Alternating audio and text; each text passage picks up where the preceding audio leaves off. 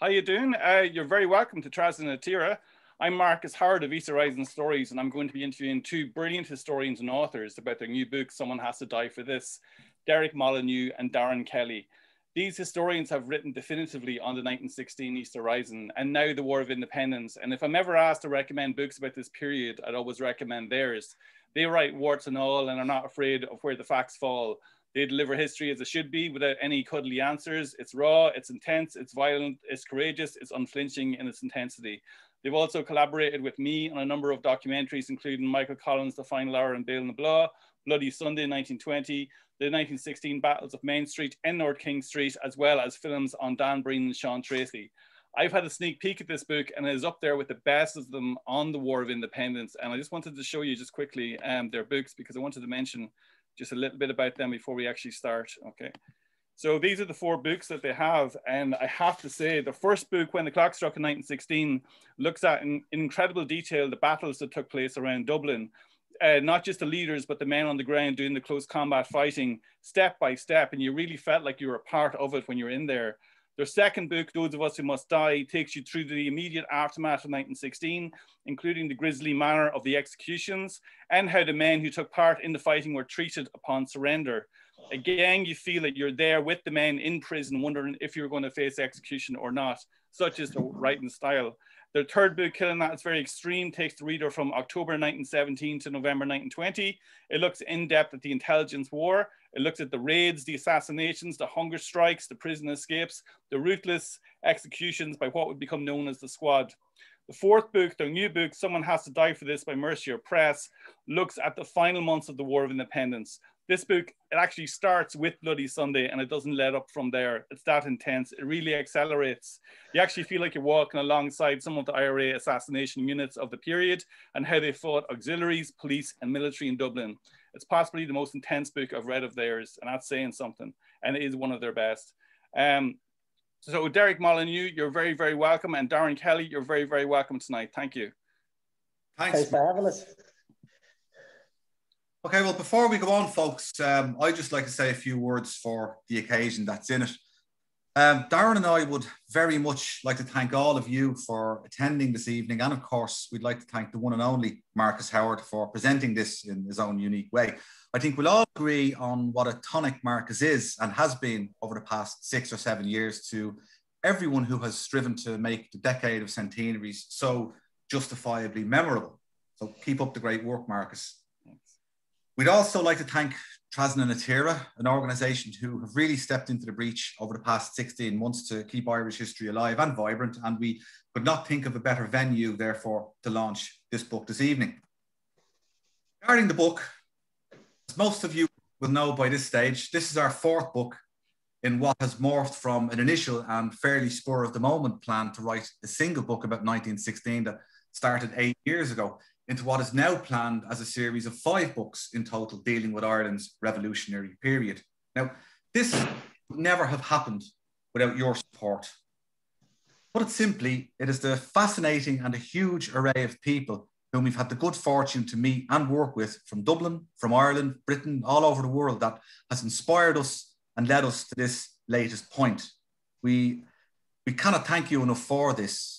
It's been an incredible journey so far, a real roller coaster, but it has been fulfilling in the extreme to have walked in the shoes of our forebearers in such a level of detail as required to complete these works and to look at how modern Ireland was forged from the convulsions of the period about which we write. So thank you all.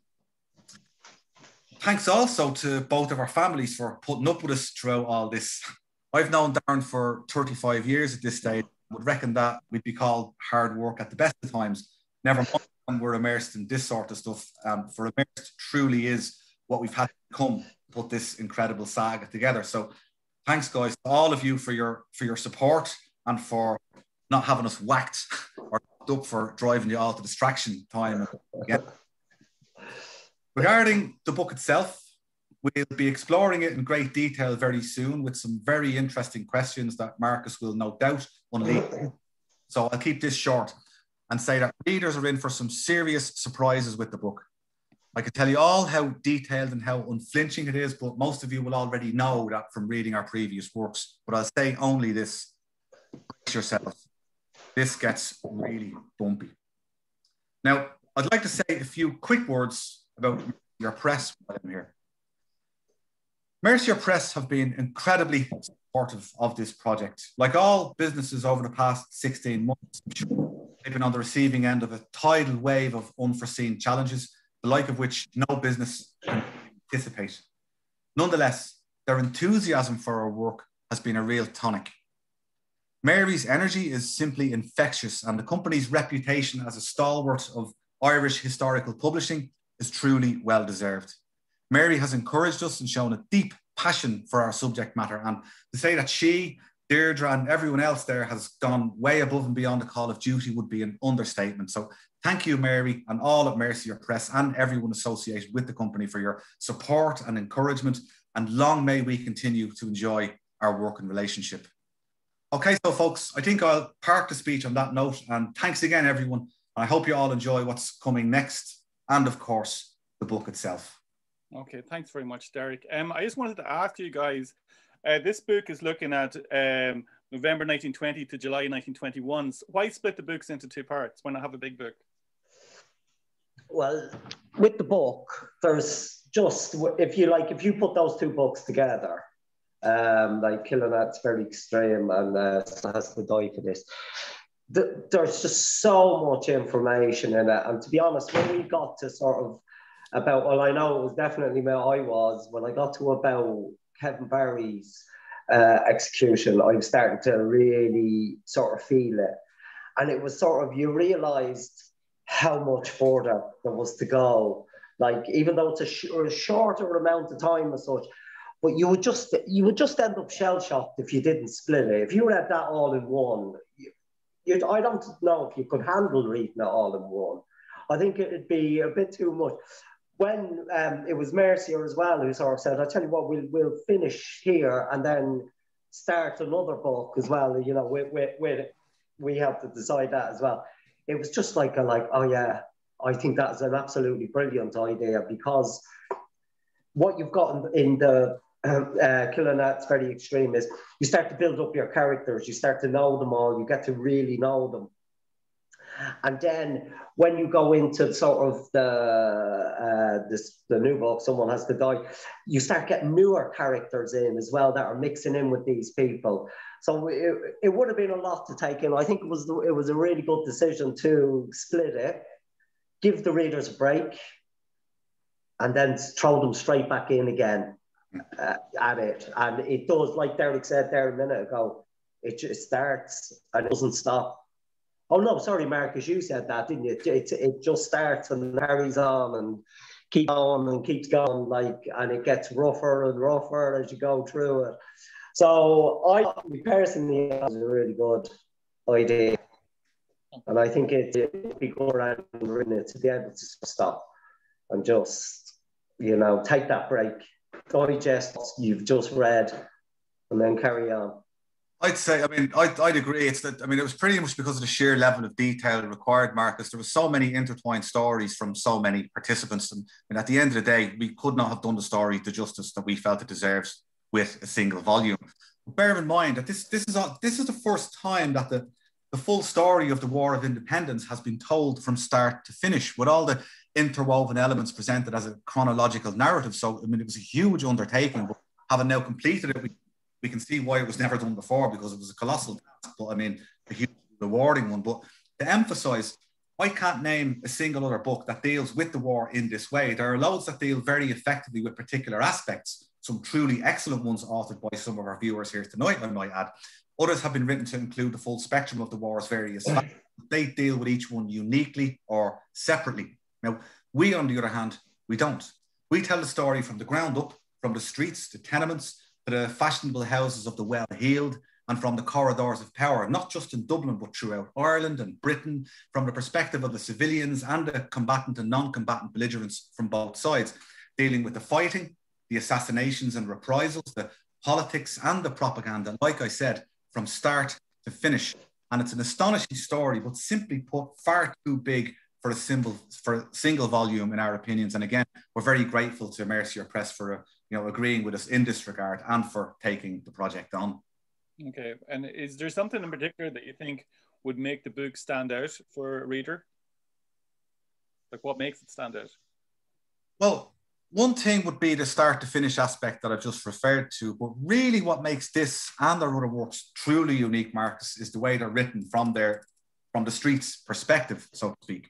We capture the vicious and the brutal nature of warfare with graphic descriptions of fighting, assassinations, executions, be they by hanging, by firing squad, or more field type executions. Then there's the skirmishes, the reprisals, and the atrocities. But this is set against, particularly in our two War of Independence books, scenes from the cabinet rooms in Westminster, or from the public gallery in the House of Commons, or from the stately British military headquarters in Dublin. So in a nutshell, it's the presentation.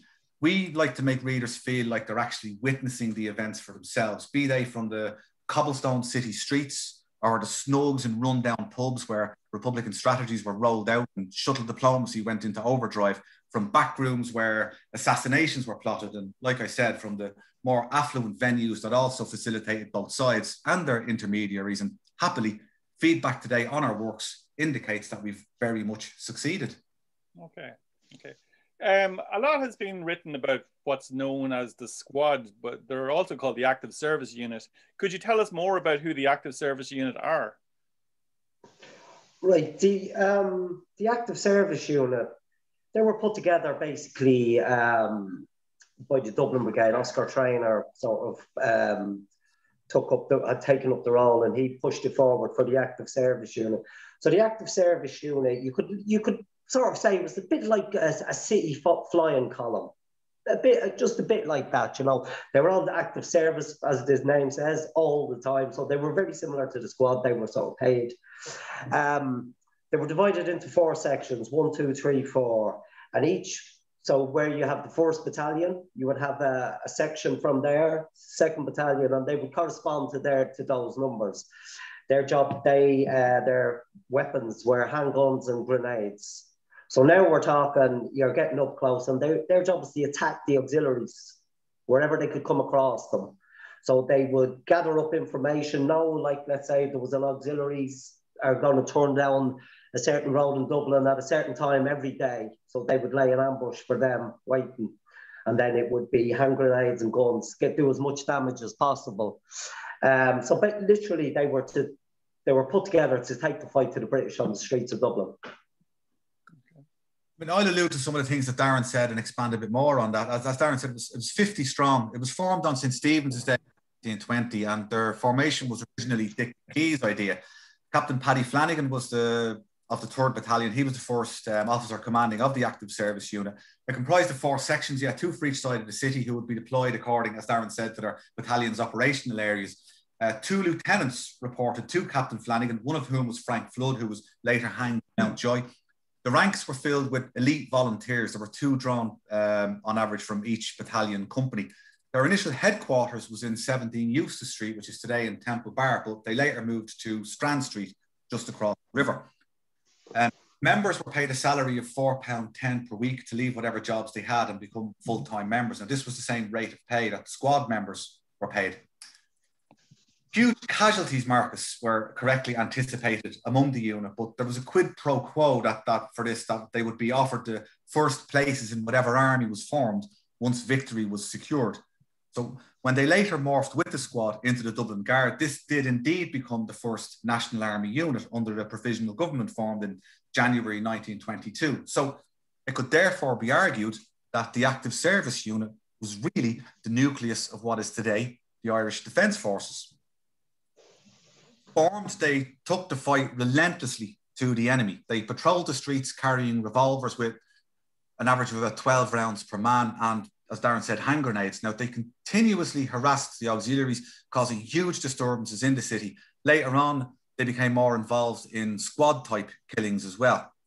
Active service unit attacks featured in the book took place on Bachelor's Walk, Parliament Street, Mount Street, Eden Quay, Beresford Place, Phibsborough, the Long Mile Road, what is today Parnell Street, Killester, Ballyfermot, Arran Quay, Crumlin, Thomas Street, and the Christchurch area, to name but a few.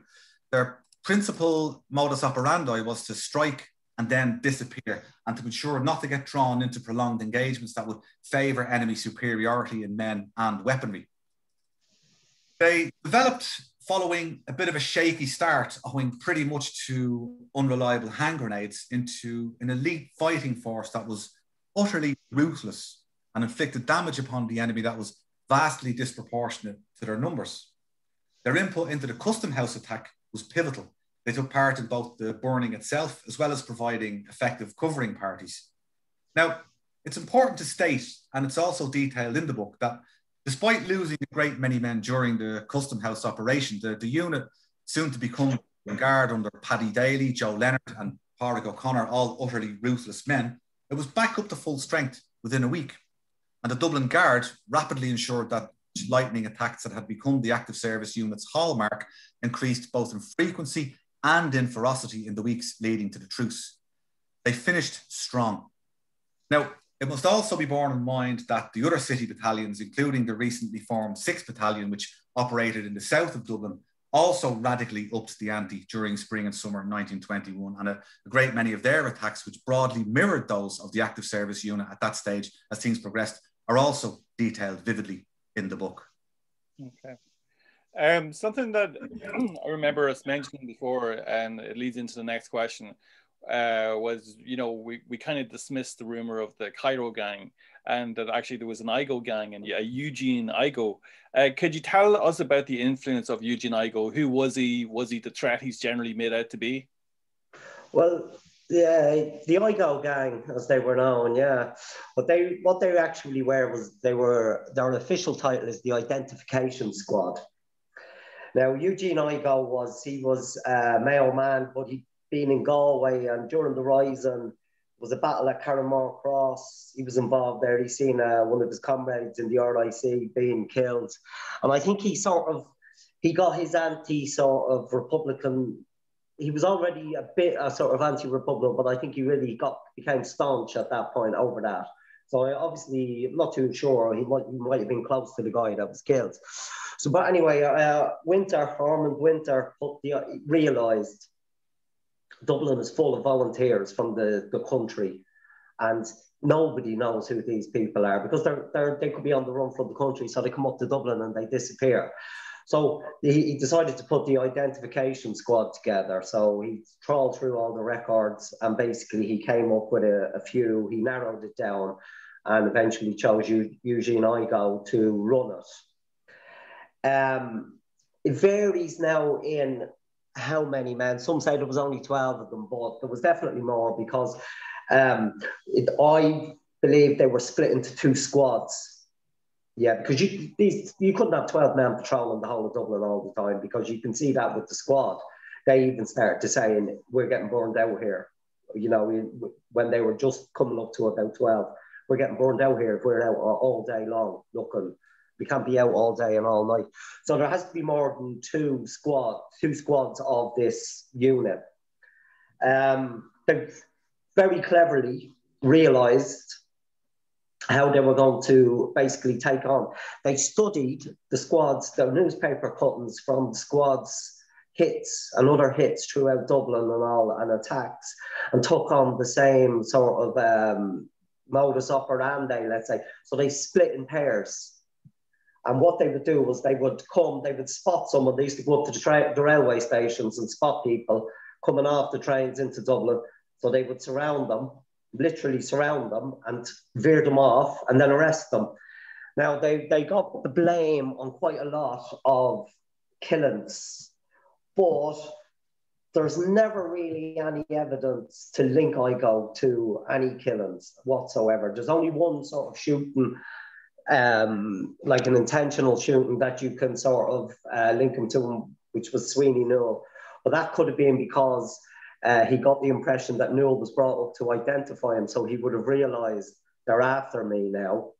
So it sounds like he was giving them a warning, don't send anyone after me. So they were quite a big threat, because if, let's say, you have a squad of men in Dublin and the auxiliaries and everything know who they are, these men are virtually useless for sending it. But country people coming up from the country can easily blend in and not be noticed. So their job was to basically capture volunteers coming up from the country. And it would have changed into sort of, they would be given like probably pictures of, let's say, name off the top of my head. Let's say Charlie Dalton. Even I know they already pulled him and they let him go. But like, then they would be on the hunt for them as well, because they were prowling the city. And there was, who was it that was picked up by them? Todd Andrews was picked up by them. And he recognised your man Killian, who was an RIC man from Dunleary, I think it was. And he describes how it is, and it's all in the pairs, suddenly swooped up, brought to the castle, and it's brought to the guardhouse, and then they're gone. And there's just auxiliaries standing in front of them. They basically disappeared. So you get the impression they bring them there, they hand them over, and they're gone. But as a threat, a definite threat. As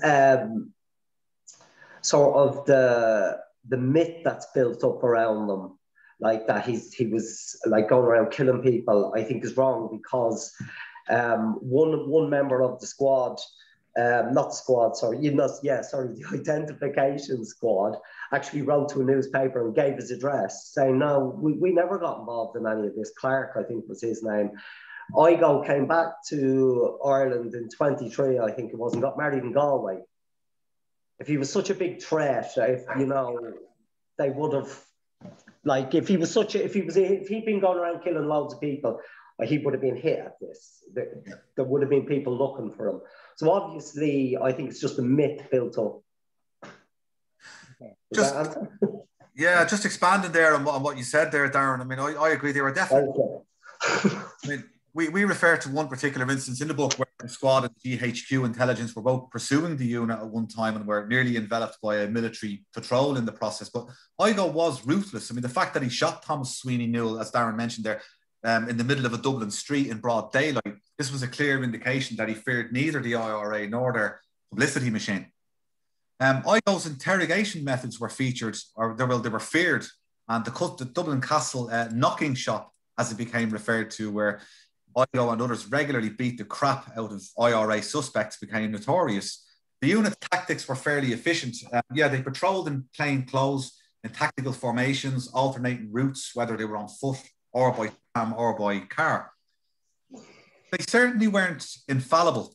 We give one example on the 3rd of March 1921, when several cars containing Igo's gang members drove straight into a well-prepared ambush by the active service unit on Darren Quay, driving on the precise same route where a patrol from Dublin Castle had been similar just days earlier. Now, we've a horrific instance depicted in the book, which took place in February 1921, when 3 plainclothes policemen who were not actually assigned to political duties were inadvertently mistaken for Igo's men. All 3 were shot dead by the squad in the most brutal fashion in Parliament Street, one falling through a plate glass window as he was being shot. But ultimately, they weren't really a game changer. The way I look at it is the IRA were simply too well organised, they were too ruthless, and they were just too bloody efficient. But a testament to their effectiveness nonetheless was, I suppose you could say, it's Igo's promotion from constable to head constable in such a short period of time. Okay. Would you need to read your previous book to read this, or could you read them as a standalone book? Oh, I mean, you have to read them all, you know. I mean, so you better all go out and buy them all, please. Come on.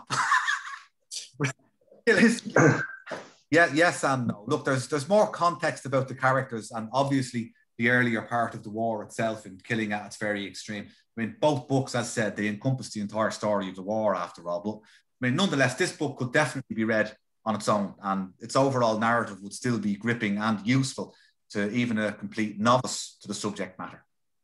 Yeah. I mean, I'll just add. Go on. Go on ahead. I was just going to add there.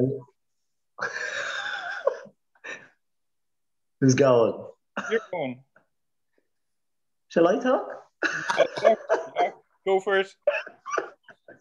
Yeah, I was just going to say the same, virtually the same as what Derek said. But yeah, I think if you read the second one before the first one, I don't think you will sort of miss how you got to July 21, because it's quite a big build up. It's like a steamroller just going and going and then keep going, or that snowball falling down the hill. You need to sort of you could read them individually, like the second one and then the first one. But I think if you start off with Killing It, it's very extreme, and then the snowball just starts rolling down the hill.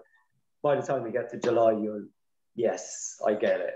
So yeah, but like Derek says, you do need to read every single book we write. Or else. Twice as well. And no lending them out. And Darren, don't forget, you have to read them at their very extreme. Yeah. The thing though that is that if you're interested in this time period, like 20 to 21, I don't see why you can't start with this. Like, everyone knows Bloody Sunday. It's a great like figurehead point to start off from. You don't have to read it in order if you don't want to. Like, no, you don't. You don't. Could you tell us about the negotiations that were going on? How did they progress? What changed between November, December 1920 and July 1921? Ooh, okay. Well, this will be a good one. Okay. Karl Ackermann is a remarkably interesting and often overlooked player whose input into what developed into the negotiation process that went with the ending of the war and the subsequent treaty negotiations is someone who springs to mind here. And we refer to Ackermann about this and the previous book. Ackermann interviewed Michael Collins as a journalist for the Philadelphia Ledger in August 1920. During the interview, Collins portrayed a very hardline stance. Now, Ackermann was aware, however, that Collins and Harry Boland had given his colleague, George Creel, an interview the previous year. Creel had then formed the opinion that Collins and Boland and their fellow revolutionaries would happily settle for Dominion rule rather than the Republic if push came to shove. Ackermann, however, was also reporting to Basil Thompson of Scotland Yard, whom he admired very much, and he provided a profile of Collins to Basil Thompson that was used later on in 1921 when it came to the treaty negotiations. But I've often wondered if Ackermann and Scotland Yard had purposely played up Collins's reputation in the USA that August when dozens of articles appeared in American newspapers which were quoting Ackermann, who heralded Collins as Ireland's real commander-in-chief. Now, this certainly contributed to the divisions that were already flaring up between Collins and Cathal Brugha in Dublin. Brugha, after all, was Minister for Defence, not Collins, and Richard Mulcahy was IRA Chief of Staff. And I would hazard a guess that De Valera was not particularly enamoured with Collins being named as Commander-in-Chief either, given that he saw himself as the president and might have felt his position to have been somewhat demeaned by what Ackermann had written. But I'll come back to Ackermann. Patrick Moylett was a senior IRB figure and he had been negotiating with the British Foreign Office in autumn 1920. Now, tentative progress was made with the British at one stage accidentally acknowledging the validity of the Dáil in a letter to Arthur Griffith as a sort of written Freudian slip. But following Bloody Sunday, Moylett, well, he assumed that all bets would now be off, but surprisingly, this turned out not to be the case. Lloyd George still wanted to negotiate at this point, but it was around this time that the Irish shot themselves in the foot. When Archbishop Clune was asked by Lloyd George to mediate with Sinn Féin and Patrick Moylett found himself suddenly marginalised, prominent Irish church leaders, including Father Michael O'Flanagan, who was Vice President of Sinn Féin, and Sinn Féin TD, Roger Sweetman, as well as members of Galway County and City Councils, well, they berated the tactics being used by the IRA. They did this publicly, and this was perceived as a sign of weakness by Westminster, of discord in the enemy camp. So Michael Collins and Arthur Griffith, needless to say, were furious and had to try and reel these people in. But sensing weakness, well, this was when Lloyd George, advised by Field Marshal Sir Henry Wilson, among others, insisted that the IRA surrender its weapons prior to any negotiations. Now, this was never going to happen. So by Christmas 1920, negotiations had stalled, all bets were off. However, when De Valera returned from the USA at Christmas, he was immediately looked upon as someone who was not, as far as the British were concerned, tainted by blood in the same way they felt Collins was. The conclusion was that De Valera was indeed palatable in terms of being brought to the table. So this was when the backroom peace feelers started to get sent out once again. Then, as spring 1921 progressed, Winston Churchill was reshuffled from the War Office at the same time as four prominent die-hard unionists stepped aside, those being Edward Carson, Philip Kerr, Walter Long and Tory party leader Andrew Bonar Law. Bonar Law stepped down temporarily, and these men were replaced with more moderate individuals, helping to further pave the way towards peace talks. Also, the previous year had seen a more moderate chief secretary and two undersecretaries appointed in Dublin Castle. One of those, Andy Cope, who after the sacking of Balbriggan the previous September had referred to British rule in Ireland as a great spoof. Now, he was a realist and he began feverishly laying the groundwork in Dublin for talks. Then Lloyd George became increasingly more amenable to talks once Ulster was put out of the way as far as he was concerned, with the Government of Ireland Act coming into force. Also, another noteworthy player who appeared around now was a strong supporter of De Valera's and an associate of Karl Ackermann's. Now, his name was Martin Glynn. Glynn met Lloyd George and convinced him to strongly consider meeting De Valera, emphasising the positive effect that this would have in the USA in propaganda terms. Now, this was pivotal. This brings us back to Ackermann. Now, he met Collins again in April 1921.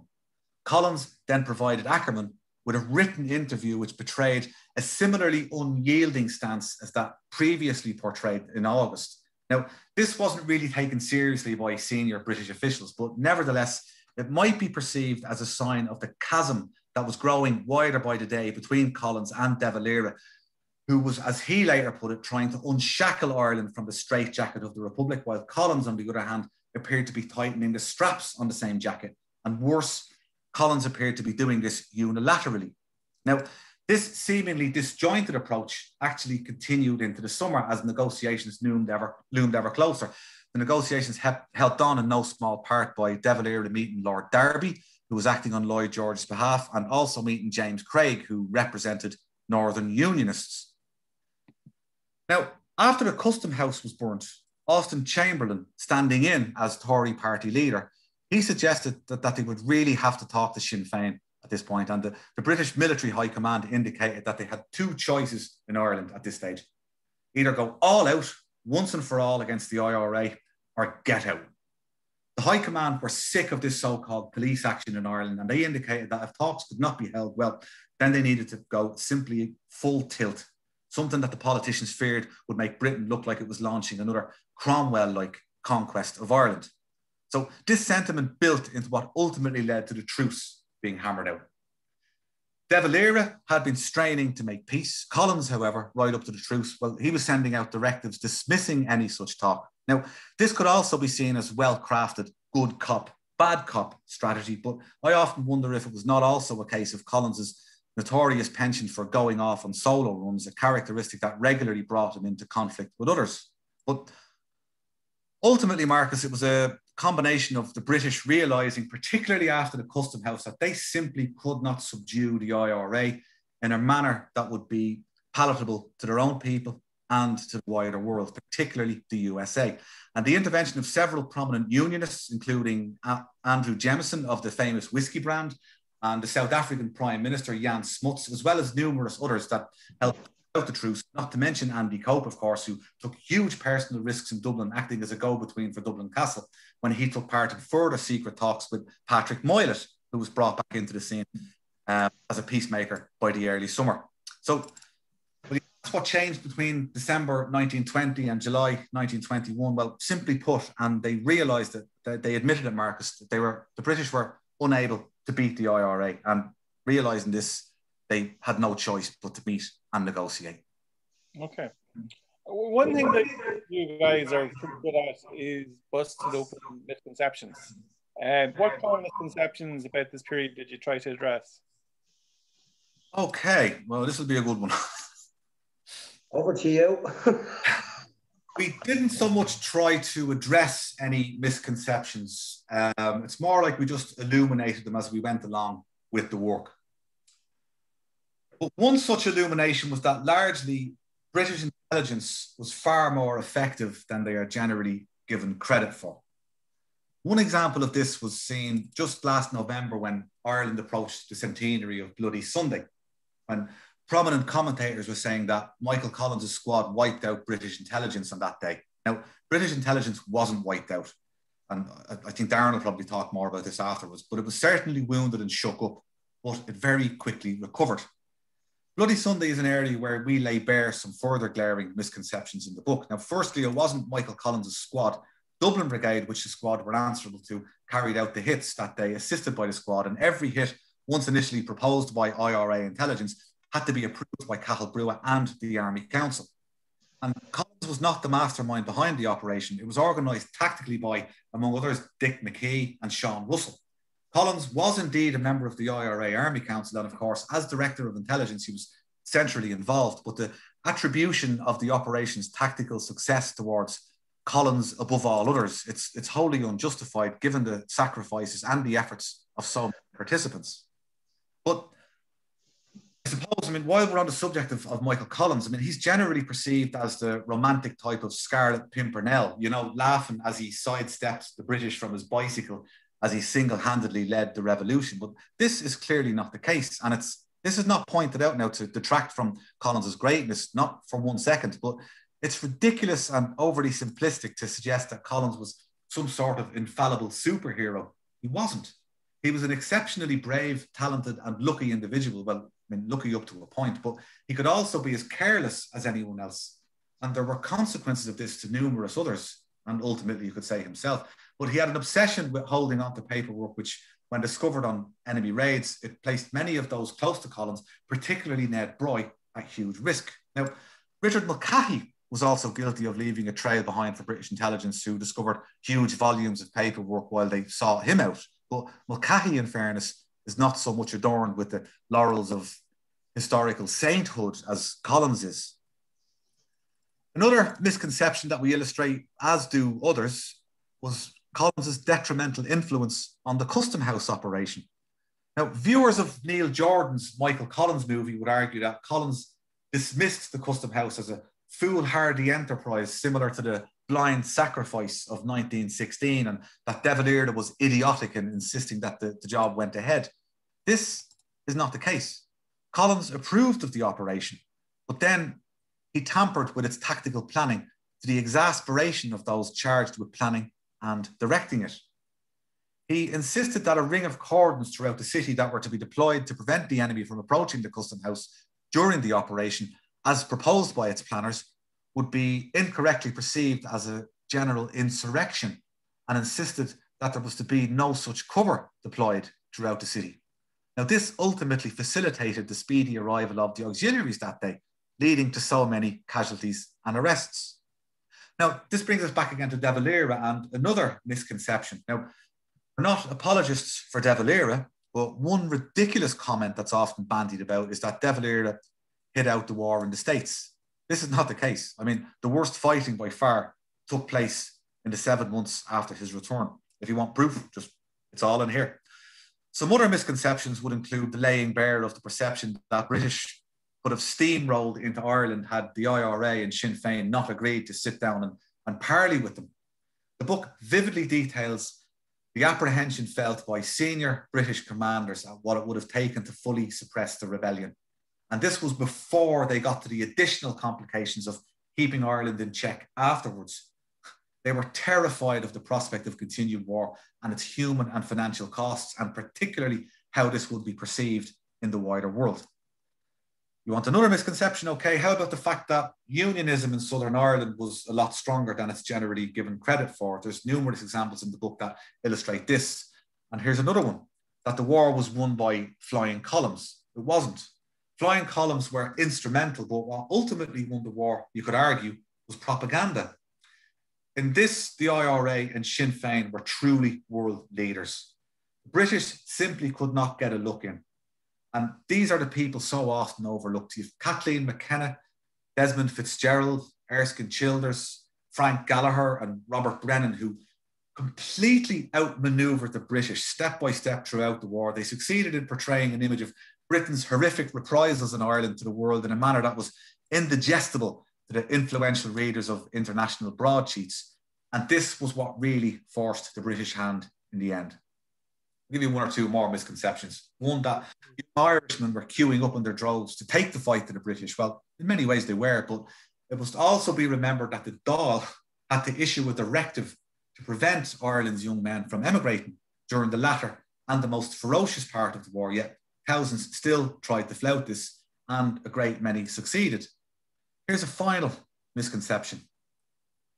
A Derry man I know recently suggested that one of the things he found very interesting about this and our last book was that they laid bare the myth of the good old IRA versus the bad new IRA associated with Northern Ireland's troubles.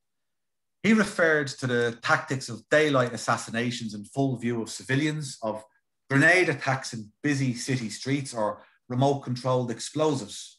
What you'll see in this new book are references to germ warfare, of the use of chemical warfare, of people being what would be referred to today as disappeared, as well as scores, if not hundreds, of broad daylight killings with attendant civilian casualties and deaths. You'll see submachine guns being used on trains and also being brought to be used in built-up streets. You'll see businesses being threatened, of levies being raised to fund the IRA, and a host of other tactics employed, such as attacks on mainland Britain and the targeting of politicians that were also used during Northern Ireland's more recent troubles.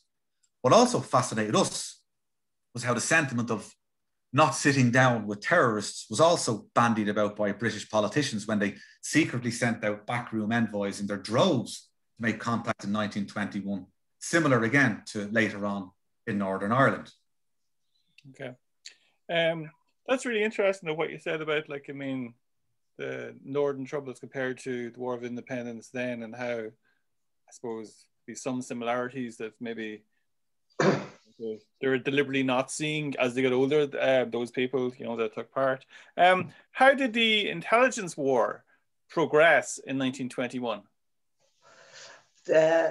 Right, the intelligence war in 21, really, you need to get sort of a bit of a background on that. So, as we know, the IRA basically decimated G Division. So, as a functioning unit of police intelligence, let's say, it's out the window. So, the British then sort of are relying on, the Dublin District Special Branch, which is like the military intelligence. And a lot of these are part-timers. So they come in, or they may have given up and then they come back and I'll get involved in this. So at this stage, the Irish intelligence, the Irish intelligence are in a quite good position. They have people in the castle feeding them information, like Lily Minnan. They've got like police officers in there. So they're getting good, steady information coming out of the castle. So they've infiltrated it. So they start to get the names of all these Dublin District Special Branch, the military intelligence officers. So that's who we see getting hit on in November and Bloody Sunday, yeah? So, but what they don't realise is Basil Thompson at this point has already started to feed in his deep undercover operatives. They're coming in, they've got specific jobs. They will not be, they report directly to Basil Thompson. No one in the castle will know who they are. There's about 60 of them in total. And their job is to infiltrate the IRA, basically. We'll probably never know in our lifetime their names. So Bloody Sunday happens. So they wiped out, basically hit it a blow. It's a bit like, the best way to look at it is, do you remember the Dante Wilder and Tyson Fury fight? I love a good metaphor, you know me. And Dante Wilder smacks Tyson Fury one, and he goes down like a sack of bricks. And you look at Dante Wilder's face as he turns around, he thinks, I've won, and looks back. And he's getting back, Tyson Fury is getting back up off floor. That's exactly what happened after Bloody Sunday. What the Irish intelligence does not know is there's tougher agents coming. They've been training them in Hounslow. They would have been transferred over to the 10th Royal Fusiliers, I think it is, and they're being trained, and it's the spy school, and then they're being sent into Ireland. They arrive after Bloody Sunday, probably, let's say, within a couple of weeks. Their first job, what did they do? They clear out all civilian personnel from military intelligence. So one thread is dried up. So then, as we know, as it goes on, and you'll see it in the book, slowly they start to uncover everyone else in the castle. So it comes to the point, I think it's around about March, I think is the last sort of assassination from the squad. And that would be with that sort of intelligence. So that's dried up, that's over. You'll see the squad sort of drop out. They become sort of, they disappear off the map for a while. There's no more sort of hits. So the intelligence is still, the Irish intelligence is still working. The British intelligence is getting stronger and stronger. And remember, we've still got these 60 undercover that nobody knows about. They're the type that will be sitting in cells beside 4 or 5 Irish IRA men. Yeah, like the next thing would be signing up. And, you know, oh no, we were in the cell, he was picked up, sort of, and then they would have a specific job. So they're still doing their job. So then what you find then is towards the end of, especially after the custom house, whereas in the first place, GHQ intelligence, like Irish intelligence, is out on its own, and it has the squad men seconded to them to do their hits. What happens then is GHQ intelligence is seconded to the Dublin Guard. They're seconded back to the Dublin Brigade. So they now work for the Dublin Brigade. And Joe Leonard and Padraig O'Connor had to go in to them every day in the mornings to their offices and read the piles of what they built. They've now turned their intelligence work to ambush. So that sort of information can easily be picked up by someone standing on the street. And you also see it in the planned attack on Grafton Street. William Stapleton says he was walking down Grafton Street and he can see all the intelligence officers. And he goes, they all look like dandies and students hanging around. And he thinks, yeah, that's great for some, isn't it? What are they doing here? Well, what they're doing is now out there, their intelligence coming from the castle is gone. So now they have to actually go and sort of stake these places out, integrate themselves with people, get to exactly the same way as Basil Thompson's men is doing at the other end. So it has its ups and downs, but you can see the GHQ intelligence it's not finished once the squad hits Drive. It just morphs into something else. So, right, okay, that's gone. We need to readjust. We've got all this. We need to start pulling in all the files on who can be ambushed, like British Army trucks, who can be auxiliaries. How many times do they come up and down Parnell Street or whatever? How many times are they on Bachelor's Walk? Is it the same time every day? So it morphs and it keeps going. It never goes away. Whereas British intelligence once sort of after Bloody Sunday, you can start to lose track of names. The names become harder to find, whereas before, you know, you can find them there, but you just don't know what their jobs. It becomes very, very more secretive than what it was before. They tightened it up. They tightened the whole thing up, and they basically made it impregnable. Okay. I'd agree. I mean, picking up on what Darren said, I mean, it could be said that the British had the IRA on the back foot in terms of intelligence, contrary to, you know, popular belief, and particularly at a GHQ level, where Michael Collins was central. I mean, the IRA suffered an initial setback, a serious setback on New Year's Eve when Eileen McGrane's office on Dawson Street, which was used regularly by Collins, this was raided and a load of paperwork was discovered that ultimately led to Ned Bry's arrest. Now, this in turn led to Jim McNamara, who was another pivotal IRA mole, having to also leave his Dublin Castle employment and go on the run. Now, this then partially blinded Collins as intelligence director. David Nelligan stepped in to infiltrate the British Secret Service at that point, but not to any game-changing extent. Now, it's noteworthy that, as Darren said, that after Bloody Sunday, the British removed any civilian workers from their military intelligence. This really did help to tighten things up at their end. Ormond Winter, the notorious James Bond caricature type individual, or a James Bond bad guy, individual in an overall charge of British intelligence, with the monocle and the cigarette dangling from his lips. Well, he ran a relatively well-oiled machine despite problems with internal politics. But these really began to encroach, and we list a couple of examples of IRA members who were turned, as Darren suggests there, by Winter following their arrest.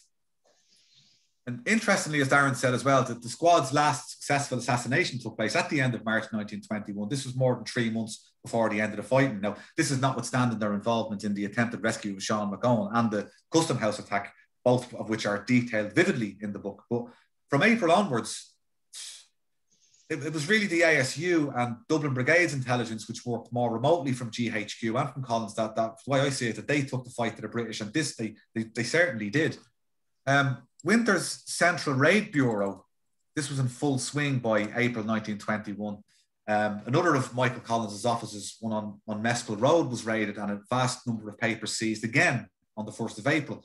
He then lost 2 Mary Street offices in early summer. So Collins was really on the back foot by this point. Huge arms and ammunition seizures went hand in hand with this in Dublin, leading to what approached a critical supply situation for Dublin Brigade, but they persevered nonetheless. But there's also the high-level intelligence stuff where the British were displaying like incredible acumen in the intelligence field. I mentioned Karl Ackermann's input earlier, presenting as a journalist, which of course he was, but also secretly reporting to Scotland Yard.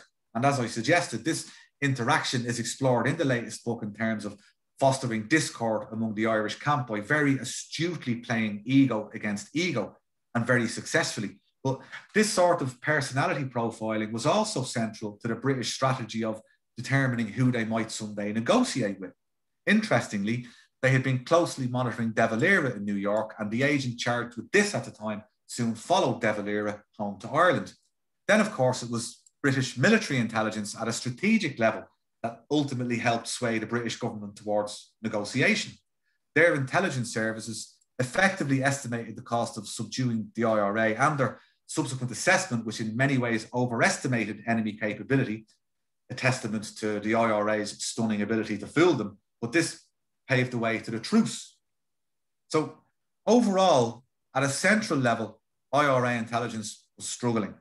Its effectiveness tapered down towards the end of the war owing to enemy penetration, while at more peripheral levels, the slack was being taken up more effectively by individual brigades and companies who by summer of 1921 were matching the tactics fostered initially by the squad in Dublin with equal ruthlessness. Okay. I've got just about 4 questions, and then we'll throw it open to the audience. What do you feel you have achieved in writing the 4 books? Will you be writing more, or is that it now? Fundamentally, Marcus, I think we've managed to provide a long overdue window into what went on between 1916 and 1921 from a perspective that was glaringly absent. This was to take this incredible story encompassing all layers and to present it in a narrative that's accurate, but also user-friendly and accessible to all readers. I mean, we've presented the saga so far in an unbiased, unflinching, and as you yourself said, Marcus, warts and all format. I like to think and feedback to date suggests that we actually have successfully introduced a new generation of readers into this seismic story. These are readers who might not be the typical types to go looking for less dramatically written works that detail the people and events in a way more suited to, for example, university students or intellectual societies or people like ourselves with a pre-existing interest in the period.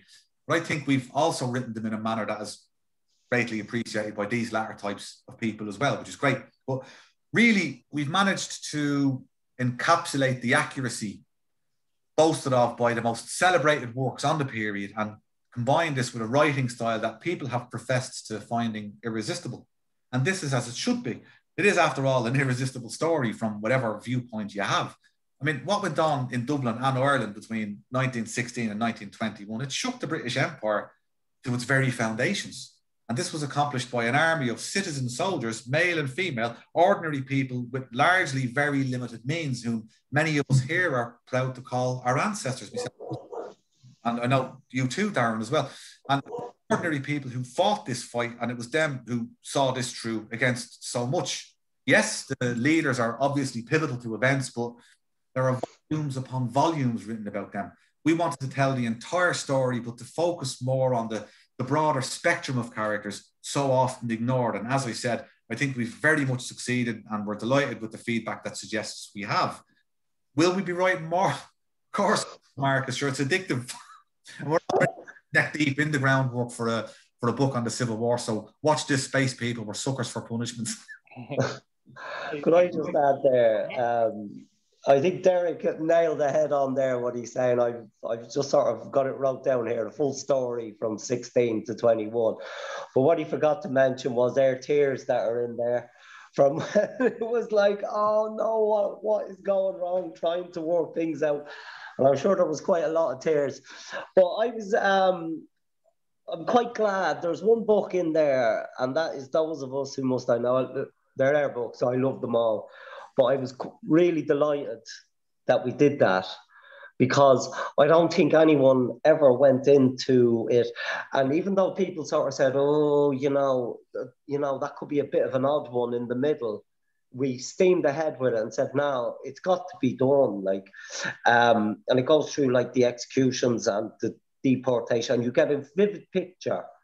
And that was one of the ones where I sort of got to the end and at James Connolly's execution, after writing the whole thing, going through and being very unemotional about it, and then getting it back in a book and reading James Connolly's execution, I actually started crying. And that's why I'm saying, Derek forgot to mention our tears there. Yeah. And that's no word lie, that's hand on heart there. I cried tears when I read it. I could feel it building as I was going through them, and then got to that point. Yeah, no, I think the level of detail that you guys do, I think it really, really, you're right to take your time with it, because it certainly sets you apart from other books. Is there anything in this book, though, that really stands out for you? Well, there's so much that it's hard. Maybe, yeah. One thing overall that stands out, really stands out, is the resilience on the Irish side. Now, like, this was incredible. And I mean, not just the resilience, it was the way that the revolution from 1917 to 1921, later referred to as the Four Glorious Years, was conducted with such professionalism and ruthlessness. They got the mix perfect. Like, the three-legged stool of military operations, political effectiveness, and a stunning propaganda campaign was perfectly crafted. Now, of course, nothing is ever perfect, and the maxim that no battle plan survives contact with the enemy is used very often for very good reason. But nevertheless, the overall levels of synergy that materialized in such a way to allow this fight to be sustained against such block odds is simply amazing. Every single move that was made by the Republican side was met with a counter move by the British. Likewise, every single strategy shift undertaken by the British to regain the initiative was met with stunning creativity and audacity from the Irish nationalist forces and their political associates. But the Irish were always a step ahead. And as you progress through this book and its predecessor, you'll see that it's nothing short of mesmerizing what they achieved and how they went about it. And I suppose it's really tragic, therefore, to see what came next. But look, that's for another day. And in any event, very few revolutions are followed by peaceful times in any country. 100 years ago was June 1921, and the truce comes in July 21. Could you paint a quick picture of Dublin and Ireland in June, July 1921? You have one of the warmest heat waves in living memory. You have terror stalking the streets of Dublin and many towns and villages throughout the country. You have war fatigue. You have hundreds of the pinprick types of attacks that were so detrimental to the British military taking place daily. Then the British military itself, which was gearing up on a huge scale for more conventional styled operations. You have men and equipment being shipped in en masse as the ground is laid for Crown colony government.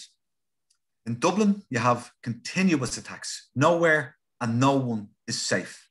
Informers are sought out ruthlessly by the IRA. Military are now operating in their own, the British military are now operating in their own flying columns in the city, on foot or by bicycle, as their transport situation has become dire. There are continuous rumblings of peace, sought desperately by a great many, dismissed also by large numbers who favour the continuation of the war. But you also have the IRA gearing up to launch an attack that would dwarf both Bloody Sunday and the Custom House. Now, this was called off at the very last minute. This was a huge hit that was scheduled to target scores, if not hundreds of auxiliaries in one swoop that had to be called off 15 minutes before 0 hour. The fact that this was called off successfully and without mishap is a testament to IRA organisation in the city. You have the Dublin Guard going full tilt right up to the truce. You have, similarly throughout the country, you have killings going on right up until noon on the 11th of July. The last shots being fired at 5 to 12. Then you have the truce itself. Now, this really must have been something to behold. The celebrations that took place in Dublin are described vividly in the book and could probably best be summarised as by a pent-up tsunami of joy and relief being unleashed on the capital streets at once. Car horns, tram chimes, ship bells and whistles, church bells all sounding off at noon, people surging to the streets, to the bars and cafes, to the beaches. You have huge celebrations among Republican prisoners. You have poignant reflections from some of them of the sacrifices and the events that had led to this juncture. You had auxiliaries sharing train carriages to the city's beaches with IRA members, now unafraid of one another. You had people gathered in churches to pray. You had lots of others who simply went on the raz. I mean, you can imagine people had been living with the constant fear of arrest, of being maimed or killed, or their loved ones falling to shrapnel or bullet, then suddenly it's all over. You also had immense pride, and this is reflected in the thousands of tricolour flags flown from buildings throughout the city at what had been achieved. There really was a groundswell of pride. People had witnessed chronic shortages, unemployment and destitution for so many and for so long, but now you had hope that this had all been for something, and that having got to this point, the only way really was up. So in a nutshell, you really had unbridled joy and relief. Now, there's a really brilliant photo towards the end of the book of a small child carrying a tricolour flag on the day of the truce. There's a man and a woman are looking on and yeah, I'll stick it up to the it's a brilliant photograph, and I'm surprised that nobody picked up on it before. Yeah. Okay. Now, as you can see, it's really grainy, but you can still make out the smiles on their faces and perhaps the relief. Now, this was probably the first time in a long time that this kid and so many others could be let run free by its parents without fear of bullet or bomb fragment. And what a day to do it. But what also struck me was that this child is probably about the same age as the Republic, probably born at roughly the same time as the Dáil first sat in January 1919. And as we mentioned in the book, both were similarly youthful, similarly blooming and similarly joyous on that day. But we also say that both were similarly vulnerable. Inevitably with youth goes vulnerability. Vulnerability to one's own lack of experience in the world. And this was certainly the case for the Republic, whose flag the child is carrying. For the Republic ultimately proved vulnerable to the harsh and unforgiving world of realpolitik. But still, it's a wonderful and a joyous picture, and it's nice just to see it, I think, for what it is, a window, after all, into a day that was won against such overwhelming odds, and that was fought ultimately since 1916. And look, according to the proclamation read out in 1916, fought precisely on behalf of not just that particular child, but on behalf of all children in Ireland, then and since. Okay. I have one last question before I throw it open to the audience. It's a controversial question, but I'd like your opinion on it. Right, so the government of Northern Ireland opens up in May, or it officially gets opened up in June, but you know, like it's established in May. And then like the truce doesn't come along until July, is that right? So were they already short-footed, the Irish? Could it be argued that either side actually won the War of Independence? Did the Irish even win the War of Independence? Darren, do you want to take this one, or will I? I would say, yeah. I'd say they did. I think Derek was right there. He said before politics got involved in it. I think, there would have been underhand stuff going on. I think De Valera said it, there's more in the tank. Why have we agreed? You've got to sort of think about it. Like Derek hit quite a lot on that there, so I'll try not to repeat what he says. The IRA were gearing up for more attacks, like the Grafton Street thing was something else. They basically fought the British to a standstill. There was not a lot more they could do apart from flood the country. And that was going to cost them a fortune. They'd just come out of the First World War. They were broke. Like, everyone wanted their empire, the trade. America was looking to get into the trading routes in India and stuff like that. And so I think Dick McKee said it himself. He goes, you know, to get Britain to the negotiation table, you have to beat them in the field. So obviously they bet them in the field. There was nothing more they could do. It's like Derek said, they would have flooded the country. They would have had to basically and remain in the country. What was it? Who was it? Did he say to the what was his name? Lloyd George said to De Valera, "I'll put 1 million men in the country," and De Valera said to him, "You'll have to feed them." Yeah, it was them two that said it. Yeah. So there you go. How much does it cost to feed 1 million men and clothe 1 million men, 1 million soldiers?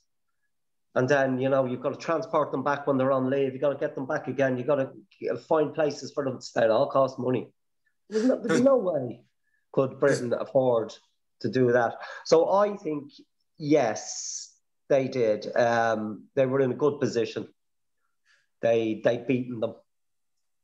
Personally, that's what I think. Yeah, I mean, there's an interesting piece towards the end of the book where at the negotiations when Andy Cope actually says, just picking up what you said there, Darren, in terms of the numbers, Andy Cope actually suggested that they'd have to send 400,000 troops in and that they just were not prepared to do that because of that, just that it would stink in public opinion in the gutter throughout the world. And as you mentioned as well, Darren, there was the Washington Naval Conference that the British were very, very aware of as well. They were going to remap the strategic picture for the world later on that year and early the following year, and just they were very aware of the strength of opinion towards Ireland in the US. But I mean, the way I look at it, and I've kind of written it out in the book's introduction, that it's generally regarded, Marcus, that decide who holds the ground at the end of a battle or a campaign is generally perceived as the victor. So therefore, as imperfect as Ireland's victory turned out to be, in my opinion, it was nothing other than a victory. Darren mentioned Richard Mulcahy. Well, I mean, Mulcahy said during the treaty debates later on that the IRA had never actually succeeded in anything more than driving the enemy out of a small-sized barracks. But look, I mean, Mulcahy was playing to the gallery here, as were most, if not all, of the debate's contributors at that point. But that's not to take away from what he said. If Mulcahy was one thing, he was a realist. But nevertheless, the IRA pursued a campaign that was mimicked afterwards throughout the world, most notably, in my opinion, by the communist forces in the Vietnam War. They employed a strategy of simply refusing to lose and of breaking down over time the enemy's will to fight. And it worked spectacularly, as said earlier in the IRA's case, by employing their intertwined array of forces, their military, their political, and their propaganda, with devastating effect. So on the balance of things, we would argue that the Republicans won the war. Yeah, no, it was a great. I think you've handled those questions very well. The reason I did ask that as well was because I'd read Churchill had said in June 22, I think, that, you know, that Britain was getting an odious reputation. It's poisoned their relations with America at the time as well. I'll throw this over to the audience. Tony McDonald, hi, third of the way through your latest book, As Good as the Last, and that was great. Have you plans for another? Definitely, they're on the way, I think. So I think we've addressed that one. But let's see. The Mel has said the active service unit were largely involved in daytime operations, where brigade companies took action largely at night. How key were active service union in intelligence gathering? Yeah. I'll answer yes. They had to be, because they had to report in. It's very similar to what I said earlier. They had to report in every morning, and they were literally given like a list. Right, these will be coming here. These will be coming there, and then they had to have the intelligence. And basically, when they were put together, they had to go and work out the best points in their areas for attacks, and they had to learn. So another form, they had to learn, every single member had to learn the whole layout of the area, know where they were escaping, know where the threats would come from in the things. So the intelligence they would receive would come from the Dublin Brigade. They would probably still get some at this point from GHQ. They'll find something out, oh, look, pass that over to them. So there was definitely intelligence officers. I'm trying to think, I know of one, I think it might be, could be James Harper, maybe, was an intelligence officer in there. He used to pick up intelligence. I could be wrong on the name. But they definitely had to have their own source of intelligence, because they're, you know, they'll have people out looking, and next thing they'll see a tender going down. I'm just going to pick Bachelor's Walk because it's the first one that pops into my head from that attack. They'll know it goes down there every day, very similar time. That'll be passed on to them. Someone will pass that information over. They'll look at it and go, there we go, that's one to attack. Okay. So yeah, it's definitely, the daytime attacks were definitely to drive things forward there. Like there was, I reckon there was coming up to about 10 attacks a day in Dublin. Okay. Every day, like. Luann Martin has said she can't wait to get her copy. Many congratulations on the latest book.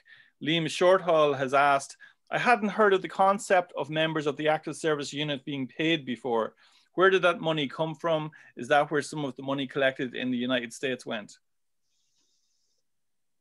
You would have had, you know, there would have been funds diverted towards various aspects of the IRA. You know, we don't delve into the sort of, you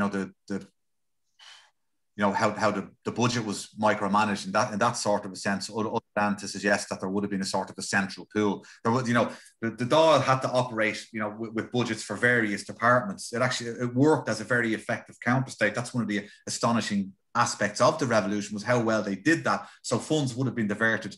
Brewer was the Minister for Defence. Funds would have been diverted towards him. That would have went down through GHQ, the Army Council, etc., and it would have been dealt out from there. Yeah, because what you've got to remember is when you take in the flying columns in the country, they were basically men on the run or who wanted and had to, not all of them, some of them joined, you know, but they would have been on the run. So they would get funds like for guns and stuff like that from their own area. Whereas Dublin now, when you're in Dublin, it's a sort of a different, and this would probably be the same for Cork, because Cork had an active service unit as well at one point. These guys have to leave their jobs, so they need to have an income to sustain them, and you know, and for their needs. So yeah, it would have come down through, as Derek said there, and hit the Dublin Brigade. So they would have been paid by the Dublin Brigade, whereas the squad, I think, was paid by GHQ. Okay. Direct. I think, I'm not sure on the squad. I know it's Derek, you said it was the same. And we do actually, you know, Darren, jog me memory, because we do actually say, it's in the book there somewhere about where the active service units funds come from. I just can't remember it at the minute, but they're there or thereabouts anyway. Okay. Right. Okay. Stephen Doyle has asked, what were your sources for the books apart from the Bureau of Military History witness statements? Did you find any new information in your research?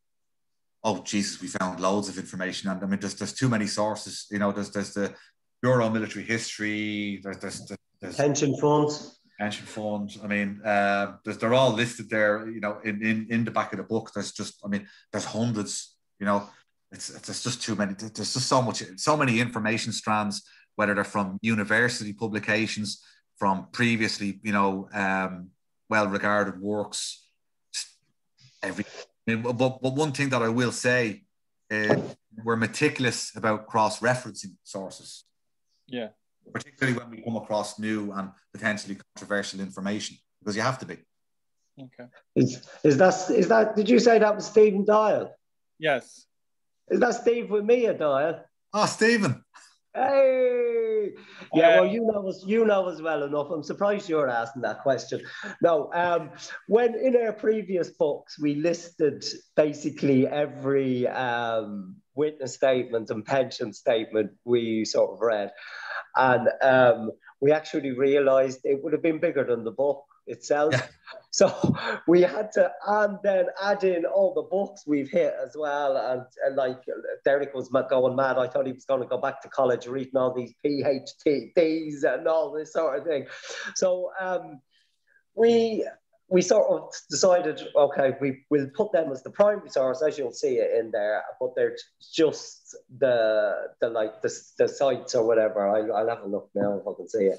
Yeah, archives was the military archives, and then the service pension. It would have been, the book would have been double the size of it, and so we just decided, right, okay, and also, to be honest, it was going to take a lot of work at the end to start typing them out and getting them all, making sure they were the right one. It's like 400 witness statements, and it's probably similar actually it was more than 400, and something very similar in pension statements. And I don't know if anyone has ever gone into the pension statements. You can go through like 80 to 90 pages and find absolutely no information whatsoever. And you can go into one that'll only have 4 pages and it'll just feed you with information. It depends on what the person who was applying for his pension decided he wanted to put down, or if they decided to ask them questions. So it was, the research was definitely there as normal. Okay.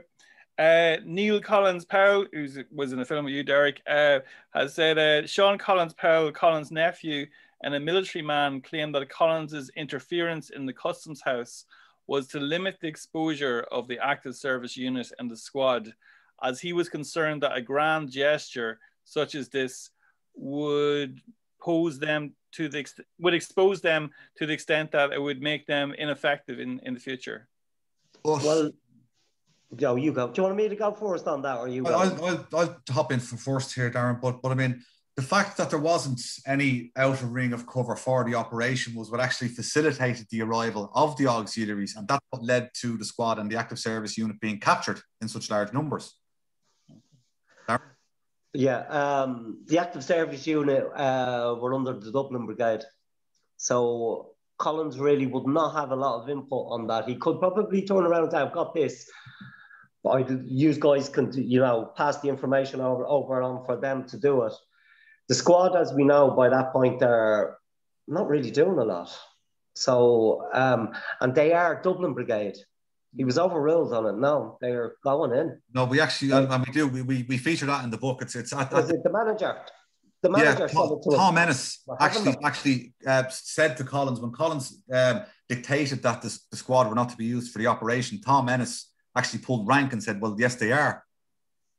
And I think then Collins put another couple of decrees in there that they were only to be used in certain ways, but that didn't turn out to be the case on the day either. But just to get back to the original question, Oscar Traynor was determined, as military logic would determine that on an operation like that, you need to put covering units throughout the city to stop the enemy from being able to converge on the area, and that's what they were planning on doing. But it was actually Collins' interference that stopped that from happening, and this was ultimately what led to the speedy arrival of the auxiliaries. Okay. And to add to that, Oscar Traynor then, he decided he never told them, and he brought out units of the first and fourth, didn't he? And he kept them close. He had to bring them in so that they looked like they were part of the attacking party. But the thing is, he sent them out. He wasn't able to put them around the city in a way that he would have wanted.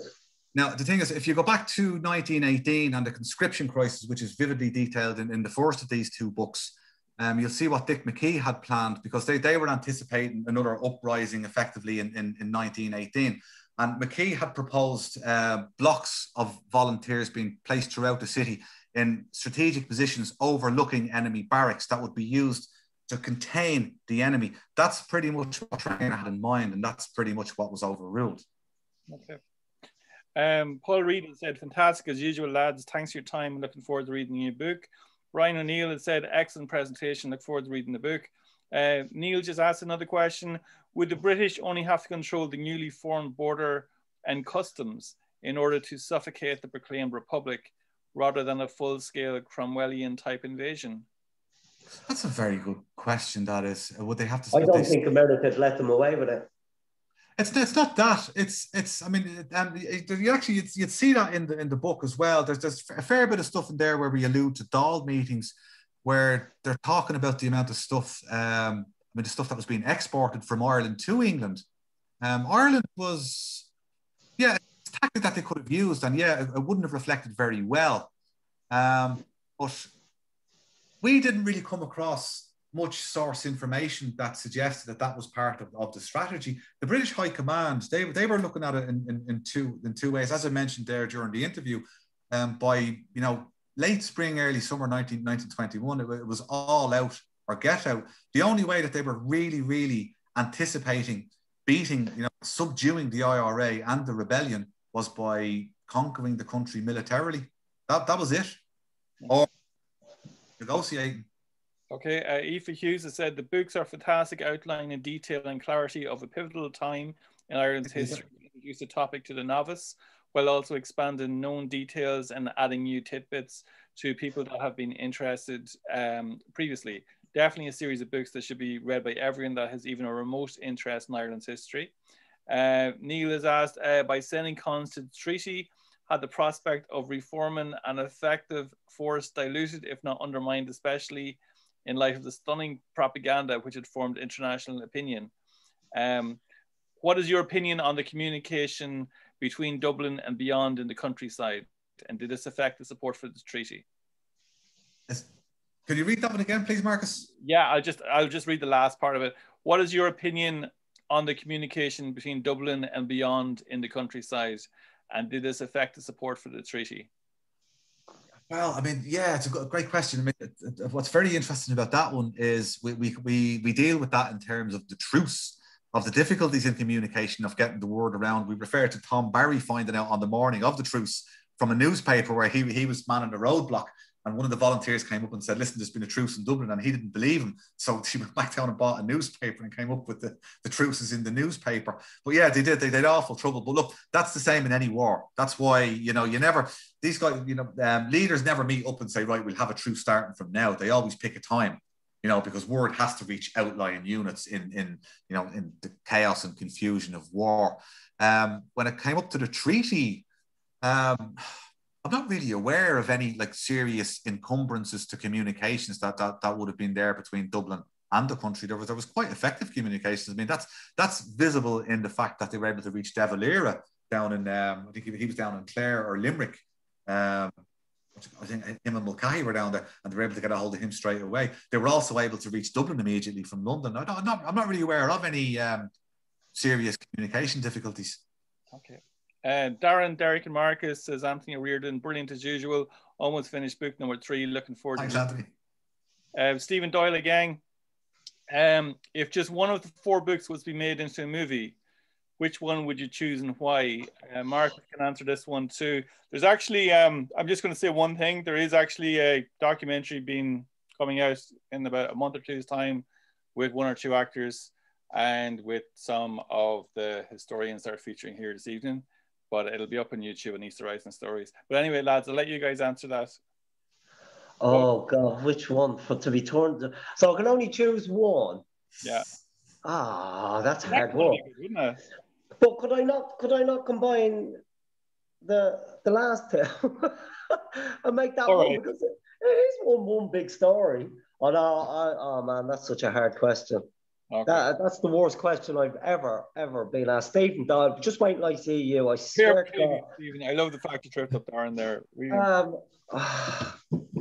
Derek, could we not make just one? Yeah, Marcus, the one thing that I'd insist on is that you have to be the director, Marcus. We'll hassle him. I don't like that. If there was one of the 4, I'd say the second one would be the easier. In terms of if you wouldn't need as big a budget, the first one would bankrupt Hollywood. There'd be that many explosions and whatnot.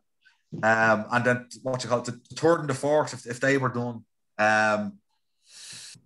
they'd be pretty difficult to do given the scope that they take. The second one you could actually probably do as a a lower budget film. But this has been said to us time and time again since the first book came out. It's been the amount of people that have been saying that they need to be not just a film, but a Netflix or a HBO box set. Somebody needs to get this stuff on the screen because it's just utterly gripping. Yeah, I remember the first time you were taking me around Main Street and I put down the camera for a second and I was like, really? This actually happened? And I didn't know about that. Like, because I mean, it's true. An awful lot of those battles were absolutely incredible and you're told nothing about them. And they were like, we're doing really, really well as well. Anyway, I just fly through the comments here, okay, because we'll be here all night otherwise. Brian O'Neill, I agree with Darren. The Irish won the War of Independence and brought Britain to the table. Britain couldn't afford to throw money and men at the battle. The Irish propaganda was successful. The British newspapers even published the Irish line. The British public would not necessarily have supported an escalation of activity by the army in Ireland. That created a political problem at home for the British government.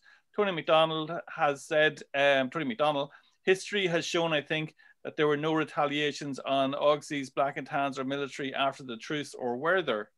What do you think of that? There were incidents. There were. I don't have any to hand, but there were. Yeah, okay. Liam Shorthill, Guramaga, Derek Argus, Darren, Des, great stuff, lads. Looking forward to getting my hands on the copy to complete the set of 4 so far. Mela said Harry Colley distributed funds in Dublin Brigade and was nearly caught with the cash a number of times. Johnny Doyle, how much does British SOE in World War II owe to the War of Independence IRA? Johnny, typically with a phenomenal. Is that Johnny Doyle, is that? Yeah. Good man, Johnny. Love it. Stay in there, mate. All right. Would you go with that one, Darren, or do you want me to? What was it? What was the question? I just heard of Johnny Doyle. Hang on a minute. Talking about setting Europe ablaze. How much does British SOE and World War II owe to the War of Independence IRA? Can you explain what SOE is as well? Special Operations Executive. Right. Okay. British intelligence, right, has always been very, very good, even the First World War, but they went down after the First World War.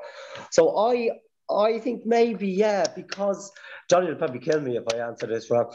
I would say, because it's probably made them realize they've got an empire, don't deplete the intelligence, you need it.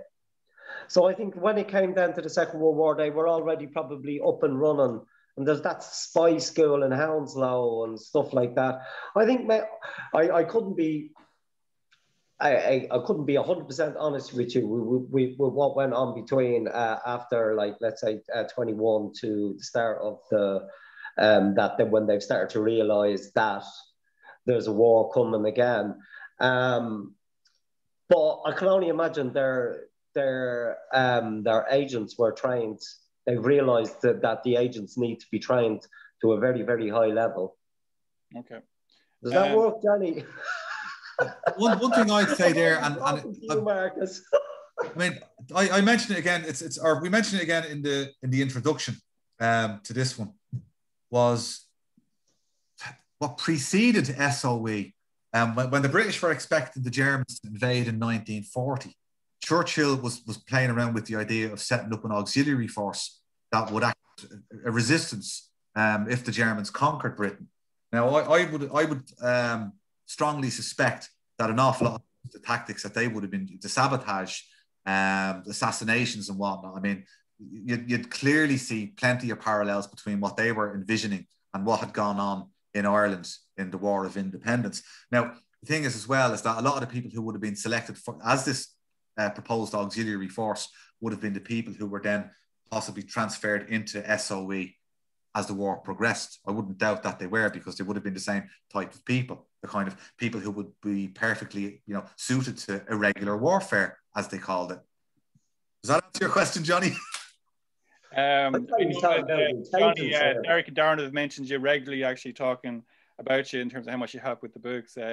Des, Cohen Naman used to distribute pay for the ASU. Deirdre DeFarrell, thanks for all the insight, Derek and Darren. One of the things I really agree with is that you've made this all so accessible and fascinating to read since the first book. It makes me look at Dublin differently, having read the first 2 books. I wouldn't have read the more academic history books, but this has pulled me in and I could branch out further from here.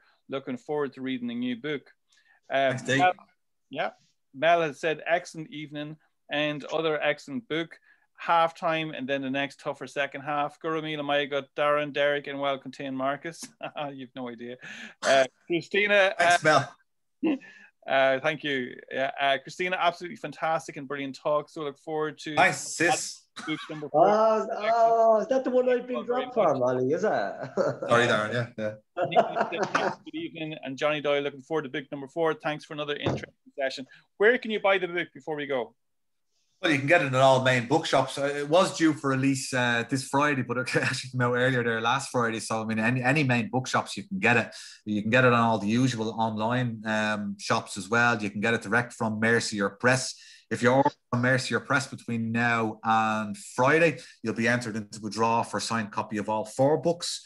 You'll also be able to get the copies of signed books from ourselves, or particularly myself here. All you have to do is just PM the page, and I can write a bespoke message to yourself or for loved ones. Pretty much you can get it anywhere.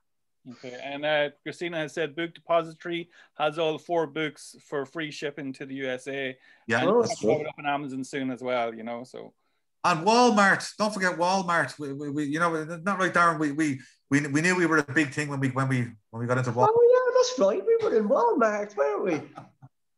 I remember that now. All right. Listen, thanks so much everybody for tuning in. Thanks, Derek and Darren. Congratulations as well. It's fantastic. Well, thanks to you guys. Thanks. Take care until the next one, right? Until the next one, folks. Thanks all. Thank you. Bye-bye. Let's hit the beer. After now. Oh, God.